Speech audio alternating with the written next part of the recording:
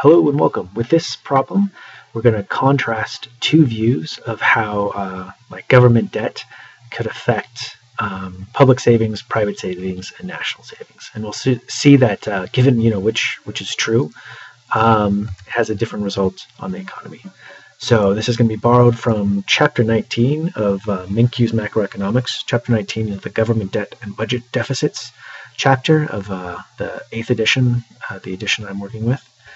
And this is from the questions for review, so like the shorter questions at the beginning.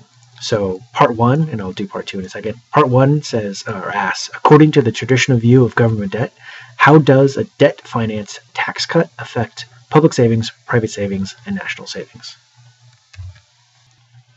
First off, what's a debt finance tax cut? Debt finance tax cut is going to be when we reduce taxes and we don't have any kind of corresponding change in government spending or anything else. So it's just taxes are cut, and how does the government pay for it? Well, it pays for it by taking out debt or some other means. We'll take out debt as the only way. So it reduces taxes, but it doesn't affect government spending. So let's kind of work through each of our equations to determine the effect on public savings, private savings, and national savings. So first off, let's look at public savings. So public savings is just the difference between taxes and government spending. So if taxes decrease and government spending doesn't have any kind of corresponding change, then that implies that public savings is going to decrease, and it's going to decrease by exactly the amount of the change in taxes. So if taxes go down by 5%, then public savings has gone down by, well, if taxes go down by 100 million, then public savings decreases by 100 million. Next up is private savings. So for private savings, here's our equation here. In the traditional view, a debt finance tax cut will increase disposable income. So that's the y minus t term there. Disposable income is increasing because taxes have gone down.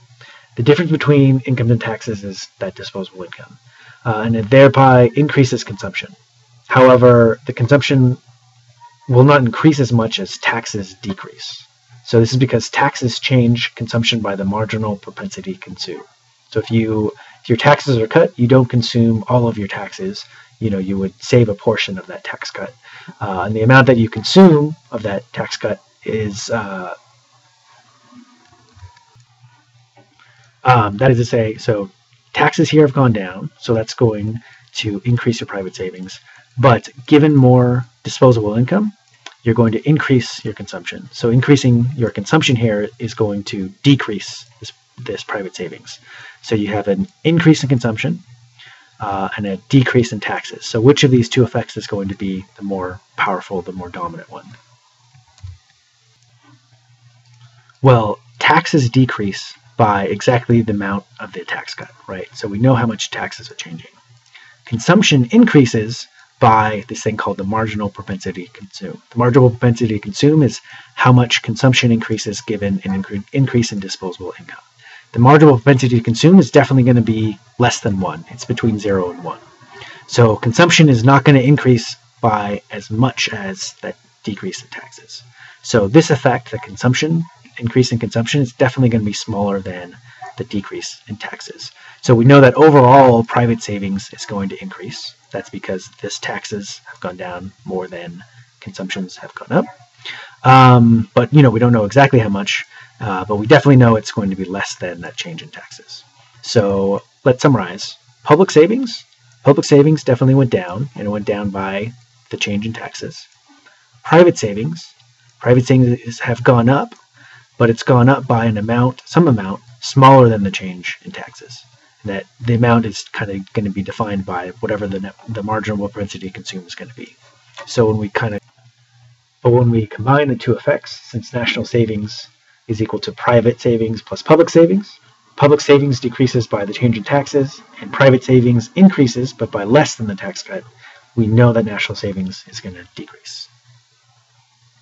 So that's the effect on national savings. National savings goes down in this situation. So this is the traditional view. The traditional view has that consumption is going to be affected by the marginal propensity to consume.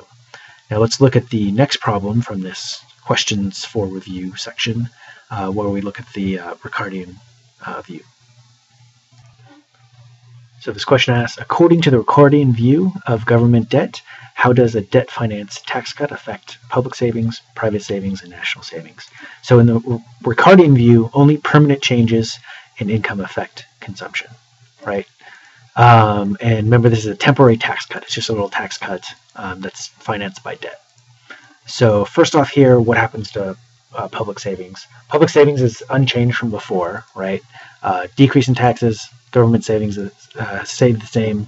So public savings decreases by whatever the amount of the change in taxes were. Private savings, in the Ricardian view, will increase by exactly the amount of the tax cut.